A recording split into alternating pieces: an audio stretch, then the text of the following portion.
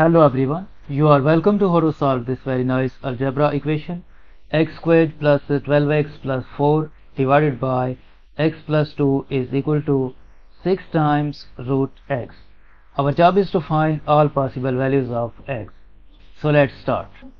Since this x is under square root, so x must be greater than or equal to 0. Now if we multiply both sides by this x plus 2, this implies that x squared plus 12 times x plus 4 is equal to 6 times root x times x plus 2. Now we suppose that t is equal to root x, and if we square both sides, this implies that t squared is equal to x. We substitute t and t squared in this equation, then this equation will become t squared whole squared plus 12 times t squared plus 4 is equal to 6 times t times t squared plus 2. Now this t squared whole squared will become t to the power 4 plus 12t squared plus 4 is equal to this 60 times t squared will become 6t cubed plus 60 times 2 will become 12 times t. Now we move these two terms to the left hand side, so this will become t to the power 4. This 6t cubed will become negative 6t cubed plus this 12t squared, and this 12t will become negative 12 times t plus 4 is equal to 0. Now we divide both sides of this equation by t squared. 6t cubed divided by t squared, 12t squared divided by t squared, negative 12t divided by t squared, and 4 divided by t squared, 0 divided by t squared. This t to the power 4 divided by t squared will become t squared minus 6t cubed divided by t squared will become 6 times t plus 12t squared divided by t squared will become 12 minus this 12t over t squared will become 12 divided by t plus this will remain same, 4 divided by t squared is equal to 0 divided by t squared is 0. Now we combine the terms with the t squared and we combine the terms with the t. So this will become t squared plus 4 over t squared minus 6 times t minus 12 over t plus this 12 is equal to 0. Next, t squared plus this 4 over t squared can be written as a 2 over t whole squared. From these two terms, negative 6t minus 12 over t, we can factor out negative 6. Negative 6 as common factor, in bracket left t plus 2 over t plus this 12 is equal to 0.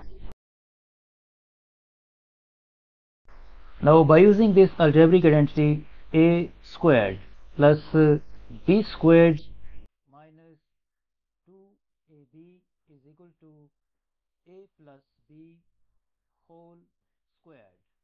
This t squared plus 2 over t squared will become t plus 2 over t whole squared minus 2 times t times 2 over t minus this expression 6 times t plus 2 over t plus this 12 is equal to 0.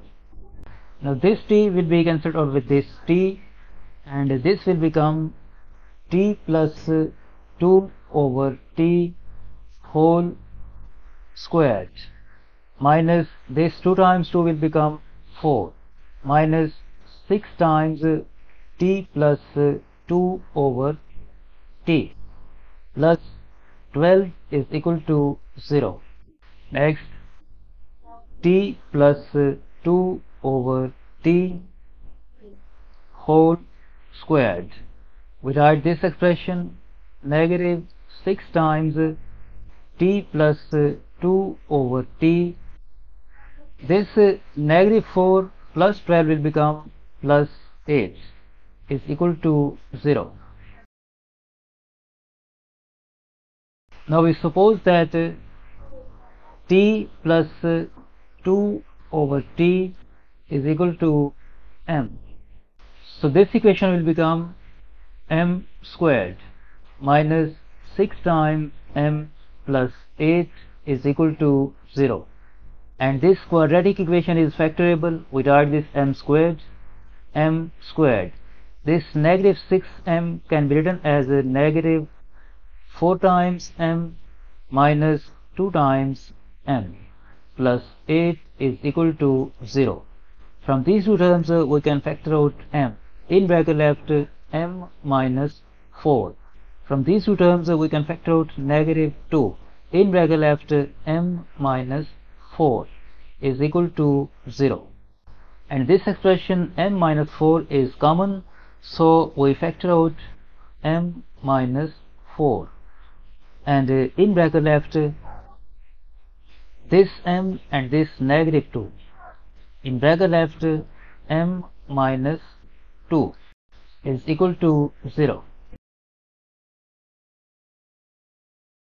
From here either this expression m minus 4 is equal to 0, or this expression m minus 2 is equal to 0. From this equation we get the value of m is equal to 4, and from this equation we get the value of m is equal to 2. Now we recall that we have supposed that t plus 2 over t is equal to m.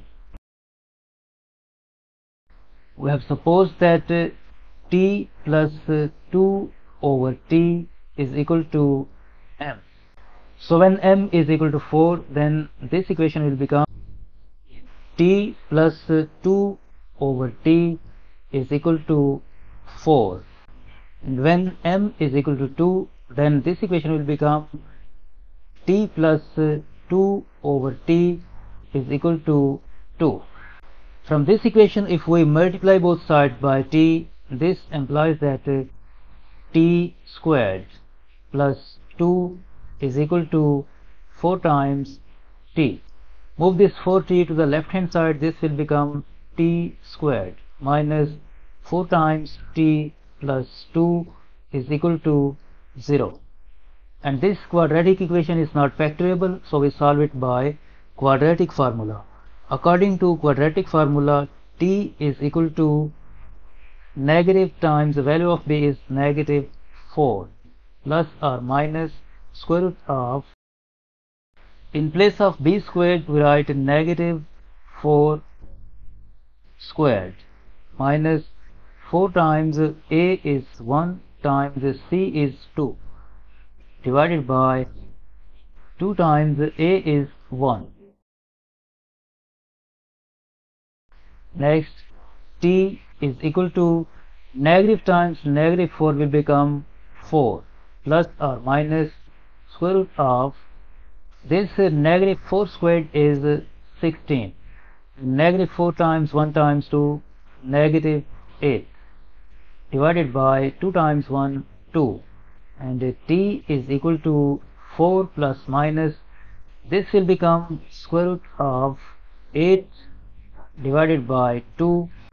Next, t is equal to 4 plus minus this root 8 will become 2 times root 2 divided by 2, and 2 one time, 2 times 4, 2 one time. We get the value of t is equal to 2 plus minus root 2. Now from this equation, if we multiply both sides by t, this implies that t squared plus 2 is equal to 2 times t. Move this 2t to the left hand side, this will become t squared minus 2 times t plus 2 is equal to 0.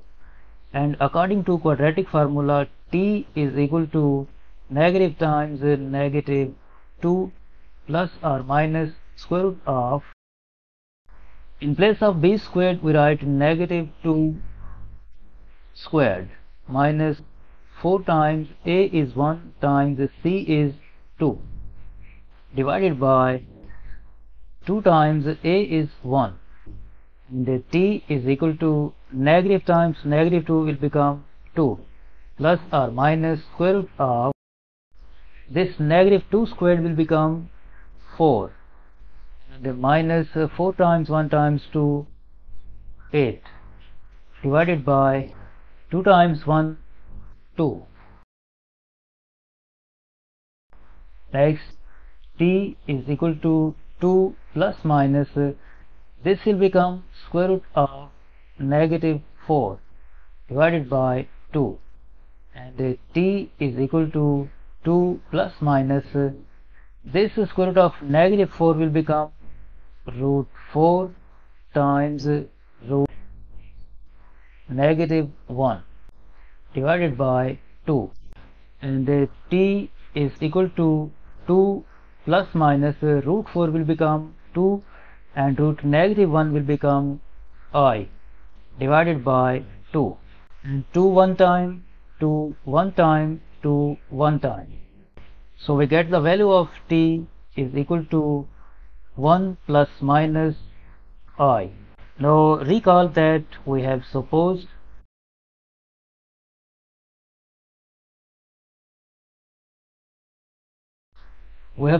that t is equal to root x.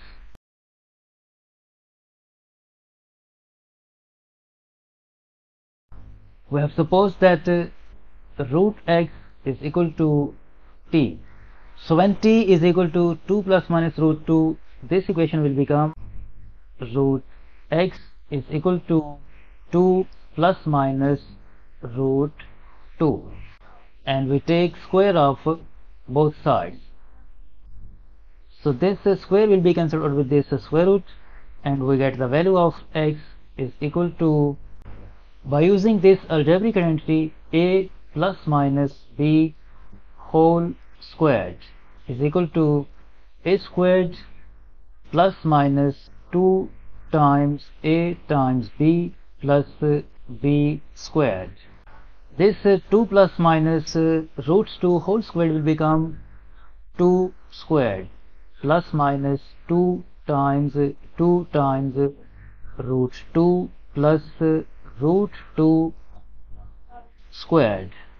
Next, x is equal to 2 squared is 4 plus minus 2 times 2 4 times this root 2 plus this square will be cancelled out with this square root, and here we are left with 2. Next, x is equal to this 4 plus 2 will become 6 plus minus 4 times root 2. This is the first and second value of x. Now when t is equal to 1 plus minus I, then this equation will become root x is equal to 1 plus minus I, and we take square of both sides. So this square will be cancelled out with this square root, and we get the value of x is equal to, by using this algebraic identity, this 1 plus minus I whole squared will become 1 squared plus minus 2 times 1 times I plus I squared. Next, x is equal to 1 squared is 1 plus or minus 2 times 1 times I 2I. This I squared is equal to negative 1. So we replace this I squared with the negative 1. This negative 1 will be cancelled out with this positive 1, and we get the value of x is equal to plus or minus 2 times I. This is the third and fourth value of x. So we get 4 values of x, 6 plus minus 4 times root 2 and plus minus 2i. The domain of the equation is x must be greater than or equal to 0. So both these values are greater than 0. These solutions are valid. These complex solutions are also valid.